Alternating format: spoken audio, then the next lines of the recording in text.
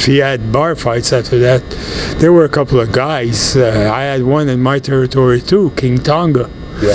He used to. And when I had the business, I mean, I wouldn't tolerate. I said, you guys are professionals. Try to behave like professionals.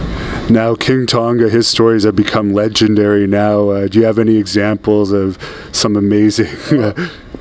Yeah, I've got one time in Quebec City, the cops came in, they said, don't go out that door, because I think they were called the Caruso or something. Anyway, two brothers, supposedly street fighters, tough guys.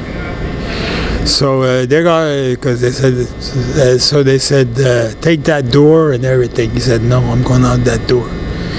So by the time the cops, they start following him, but by the time he got out there, one of them was laid out, the other one, he had half his teeth already out, broken out of his mouth. He just didn't care. I mean, another time, another guy came in and said, oh, yeah, you phony wrestlers, you fakers, this and that, boom, boom, boom. Yeah, he's going, yeah. And the guy pushed him, kind of. As soon as he touched him, that was a mistake.